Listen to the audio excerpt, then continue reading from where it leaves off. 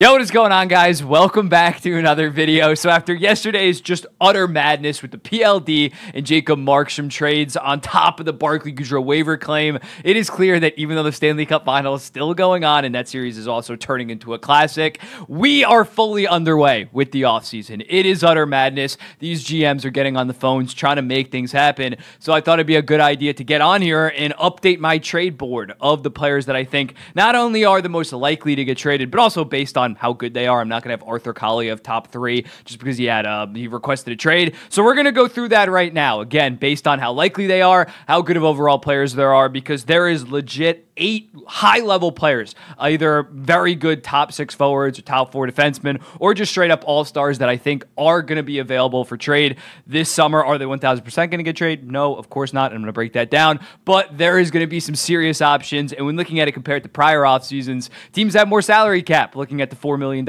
increase up to $88 million. So there's going to be a lot of mobility this offseason, hopefully. So without further ado, let's dive into it, and we're going to start with first, and then work our way down to 10th. I don't want to leave you guys hanging, and especially once we get down to if I started at 10 and worked our way down, you probably know who's coming up. So we're going to start with first, and up first, I have Linus Ullmark at first on the trade board. When looking at it, especially after the Jacob Markstrom trade went down, it is clear that the market is heating up for Linus Ullmark. He is the clear-cut guy that is most likely to get traded, considering the fact that the Boston Bruins have to pay Jeremy Swayman. I can't really imagine them running it back with Jeremy Swayman making between $7 to $8.5 million and Linus Ullmark getting paid $5 million to be a backup. It worked last year when they were more so splitting it, and on top of the fact that Swayman was only making 3.5. You can't run it back this season. You need to trade Linus Ullmark, and obviously Linus Ullmark is a very good goalie in his own right. Had a bit of a down year after having a .938 and winning the Vezina, but when looking at his last 5 seasons, he's posted a .915, .915, .917, .938, and a .915. So over the last 5 years, and some of those are in Buffalo years where he didn't really play that much, but still, he's playing on Buffalo. He didn't play a ton of games, but it was Buffalo Sabres who sucked. He has not been below a .915 since 6 years ago. It is very impressive what Linus Ullmark can bring to the table, on top of the fact that you can easily slide him into your salary cap situation next year at only $5 million. Yes, he's going to need extension. That's maybe where things get tricky. You trade him to only a place where there's going to be an extension in place, but I think someone is going to pay a premium for Linus Ullmark, who at worst is a top 11 to 15 goalie in the entire NHL. At best can be between that 6 to 10 range. So next up, we have Nikolai Ehlers at second place on this. When looking at it, it's looking more and more likely that he's going to get traded. Of course, the report came out that he's probably not going to sign an extension with the Winnipeg Jets. And when looking at the Winnipeg Jets, this isn't a guy that you can bring into the season as a pending UFA. It's not like you're going to trade him at the deadline, considering the Winnipeg Jets are yet again going to be a playoff team. So I think you need to trade him this offseason, trade him preferably for a legit top 4 defenseman, and just get another guy on this list that we're going to get to would be a pretty good 1-for-1 or something like that around that. But when looking at Ehlers, I think the Winnipeg Jets, I think they got to trade him. And when looking at how he's been utilized in Winnipeg, this guy is very underrated right now. This year he only had 61 points, but he played less time than Mason Appleton. When looking at his 3 prior seasons when he was getting a bit more ice time, he has 139 points in 154 games, good for 74-point pace. Just such a fantastic skater, extremely smooth in transition, one of the best zone entry guys in the entire NHL. That's why I want him on my New York Islanders. Him and Matt Barzal would be absolutely electric. So I think if he goes somewhere else, it's actually going to prioritize him as the true first liner that he is. He can easily give you 75, 80 points, and as a result, only making $6 million next year. Easy to fit under a team's cap situation, and I think he's only going to want an 8 by 7.5 or 8 by 8. He's not going to walk in, get traded, and say, I want $9 million, considering he had a bit of a down year. So when looking at him, I think he gets moved, and I think he's a very good player. Patrick Laine at third. Now, when looking at this, his agent is working with the Columbus Blue Jackets to get some type of a deal done. It's going to be somewhat tough to do, considering there's 2 years left at $8.7 million, but I think a team will be willing to take that on, either for just trade him for the 2 years, $8.7 million, and give up a second round pick. It's not going to be that much, or if they retain so much, somebody will be willing to give up a serious package. Considering Columbus, I don't really think is expecting to make the playoffs next year. I think they're probably going to want a package of young guys and picks. I think it's going to be a deal that can end up getting done. And when looking at Laine, although this this year definitely had his struggles, both injury-wise as well as mental health, and I really hope that both of those improve next season. When he is healthy, well, he wasn't even healthy the prior 2 seasons in Columbus, but when this guy is playing, he is very good. With his first 2 full seasons in Columbus, he had 48 goals, 60 assists, 108 points in 111 games. Granted, again, he played 56 and 57 games in those 2 seasons, or 56 and 55, but when he was healthy for Columbus over those 2 years, he put up around 35 goal and 45 assist, 80-point pace. So when this guy, if he can get back on track, which we're all hoping for, he's a very likable guy to root for, you could have on your hands a legit 35 and 35, maybe even sniffing 40 and 40 with the right center. So I think someone is eventually going to trade for Patrick Laine. I think it is very likely, and he's a very good player. So yeah, he checks in at third. Fourth, Jacob Chychrun. When looking at Chychrun, there's obviously 2 paths. Either Ottawa can make some kind of extension work, but that's going to be tough considering they have Shabbat and Sanderson locked up long-term, making north of $8 million and like $8.05 million. So I think it's most likely that they end up trading Jacob Chychrun. I think that it's more possible than a Nikolai Ehlers that they go into the season with him and trade him at the deadline, considering Ottawa isn't really that much of a contender versus Winnipeg. You want something, you're not going to take just picks and prospects at the deadline. Maybe Ottawa goes into this season and just sees how it goes, but I think they most likely do trade Jacob Chychrun. And when looking at him over the last 4 seasons, 136 points in 233 games, good for around 48-point pace, very solid defensively, 6'2", 220 pounds. Teams prioritize that size and skill that he offers to the table, and I think they're going to get a package if they trade him similarly to like a Noah Hannafin, who got a first, a conditional second, as well as a young player. So I think the Ottawa Senators most likely trade Jacob Chychrun, and for a decent amount of teams, he'd be a top pair guy. A couple contenders, he'd be more so of a second pair guy. But considering he's only making $4.6 million next season, most contenders can fit him out of that cap sheet. It might be a little bit tough to carve out an extension long term, but next season he is very affordable for a given team. At fifth, Mitch Marner. Mitch Marner probably would have been first or second immediately after the Toronto Maple Leafs elimination.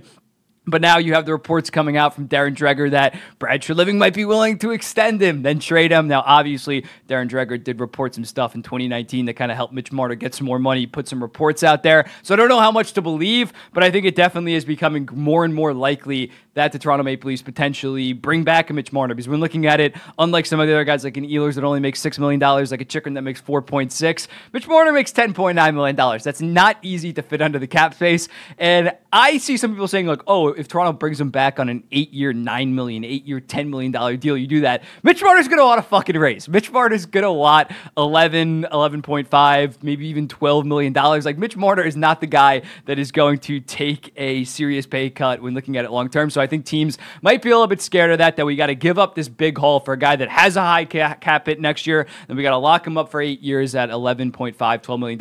I still think it's perfectly reasonable that a team does do that, and that's why he's fifth on this, because when looking at him, he is so good in the regular season, and some teams just want to make the playoffs. They don't really care about his playoff woes when looking at a team maybe like the Seattle Kraken or something like that could take a swing. They just want to make the goddamn playoffs. So when looking at Mitch Marner, I'm lower on the fact of Toronto ending up trading him and the overall market of Mitch Marner, but he is still just such an uber talented player, so I got to have him here at fifth. Sixth, Martin Necas, another guy that a month ago probably would have been much higher on this list. It was looking like that they were going to prioritize keeping Jake Gensel, and as a result, Martin Necas, who was looking at a $6.57 million extension, probably was on the chopping block. Now maybe Gensel is available. I think we can all agree that Brett Pesce's already leaving. So I don't really know what's really happening with the situation. I still think it is very likely that they end up trading him, considering, and also with this, I'm not including Jake Gensel. Unrestricted free agency trading rights is completely different than trading a restricted free agent. I'm not doing any unrestricted free agents because that's just like getting a middle round pick just to sign a guy. It's basically free agency. So when looking at Martin Necas, but yeah, I think that it is likely that they could potentially trade him, considering he's a restricted free agent, considering they could get a decent amount, a first plus a young player, a decent roster player, plus a second round pick, get a cheaper guy instead of Necas at $6.57 million. And this guy had 71 points last year. This year took a bit of a step back, only down at 53, but I think in the right situation, he can go back to being a 60 to 70 point guy, a very solid top six winger, and the Carolina Hurricanes definitely have a tough decision on their hands. At seventh, Arthur Kaliev checks in here. He obviously wanted to trade out, and I think a trade out is very likely, is very possible. Considering this year he did get a little bit of a diminishing role, only had 15 points in 51 games, but this is a guy that had 28 points in 56 games last year. He's still young. He's either 22 or 23 years old. He was a 2019 draftee, and I think in the right situation, I don't think that he's ever going to become a stud, but could he become a 40 to 50 point solid middle sixer, maybe even sniff 55? It is perfectly reasonable. This guy's a good build, 6'2", 210 pounds, solid underlying numbers. It's going to be very interesting to see what team buys low on an Arthur Kaliev, because I think it's only going to cost like a second round pick. And if I was a team that has the salary cap, probably not even making that much money. But I would take a flyer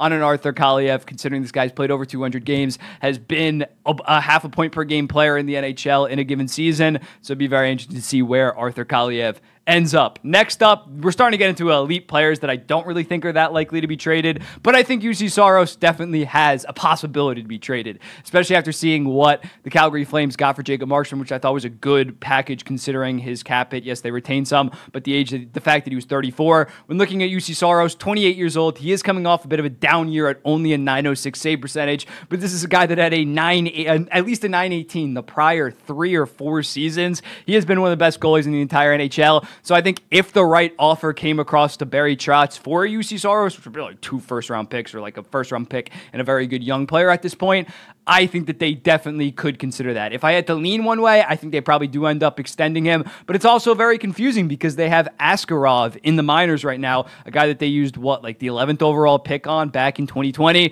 So it's a very interesting situation to monitor. I could see them end up trading him and just getting an absolute haul, and more so going down this retool rebuild route, but also they made the goddamn playoffs this season, so it wouldn't surprise me if they're more so aggressive. They have two roads are converging right now for the Nashville Predators. It's going to be very interesting to see which direction they go in. Another guy at number 9 that I think is a fantastic player, but I don't really think a trade is going to materialize at this point, is Pavel Buchnevich. Again, it's up in the air.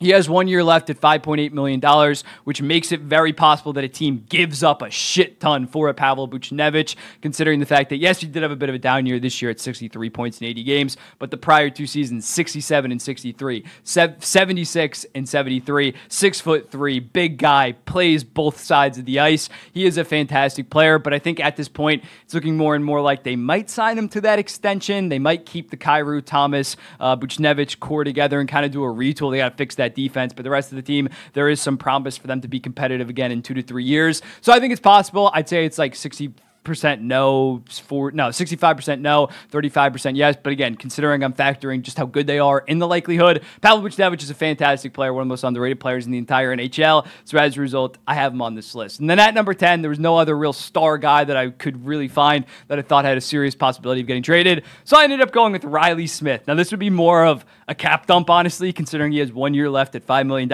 Even though Kyle Dubas gave up only a 3rd round pick to get him from Vegas, it's kind of been a flop. Only 40 points this season for a $5 million guy. You expect 45, 50, 55 points. You expect a legit second liner. Riley Smith really wasn't that this year. So I could see Dubas shipping him out in some type of deal where they package him with a bunch of picks and prospects for salary cap situations, money out, money in, to go out and get somebody, or just end up dumping him to a rebuilding team, attaching a 3rd round pick or a 4th round pick for veteran leadership to one of these rebuilding teams. I think Riley Smith is very likely to potentially be on the move this summer. So when looking at the final, Ullmark, Ehlers, Laine, Chychrun, Marner, Necas, Kaliev, Saros, Buchnevich, and Smith. Let me know in the comments, what do you think about this? Who'd you move up? Who'd you move down? And I'll be seeing the next one.